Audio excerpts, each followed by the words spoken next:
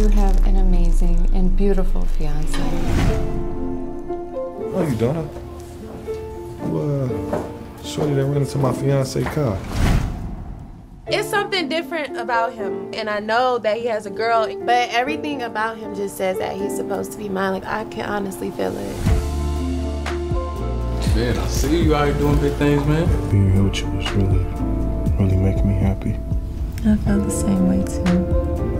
When I get home, I got a lot to handle. You do too. I know you got a man. Girl, did he hit you? No! You have a whole fiance at home, remember? Get out! I already knew how this little thing between us was gonna end. Can I be cooped up in this dirty, dingy ass motel room like this, bro? This right here, this is our reality. Get out! We both knew that this wasn't gonna work. We got something special. I have to save myself. Don't touch me again, you know what's happening. Get out! Get out! All my life, I've been waiting for somebody to save me. I knew that it was gonna be you. Oh, I can't seem to let you go.